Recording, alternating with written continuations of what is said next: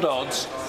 First of all, our discussions with all the various parties that she has to speak to, the Secretary of State will be aware of the perverse decision that was made last night by the Parades Commission, which rewarded bad behaviour and has punished good behaviour in relation to parading.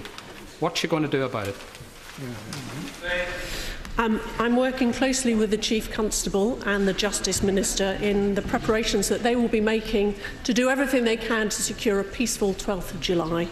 I believe that it is important for all of us, both in this House and the Northern Ireland political parties, to call on all concerned to work for a peaceful 12th of July.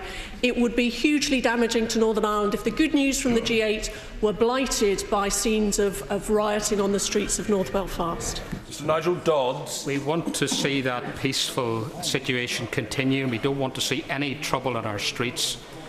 Does she accept that the Parades Commission has made the situation immensely worse, has created severe tensions, because the Republicans who brought machine guns out and attacked the police last year and shot at them, whilst Loyalists and Unionists behaved impeccably?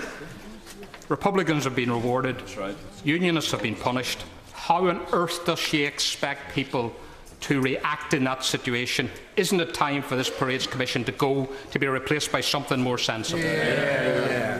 Well, I know that the Honourable Member for North Belfast has strong views on these matters, and the fact that these events relate directly to his constituency give him an important say in this.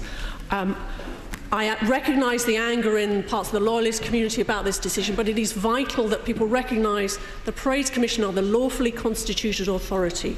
Respect for the rule of law is crucial. It would be immensely damaging to Northern Ireland if we had a violent 12th of July. So whatever people think of the Parades Commission determination, I hope they will listen to the statement made by all 5 party leaders yesterday on the importance of the rule of law and a peaceful 12th of July and complying with the Parades Commission determination.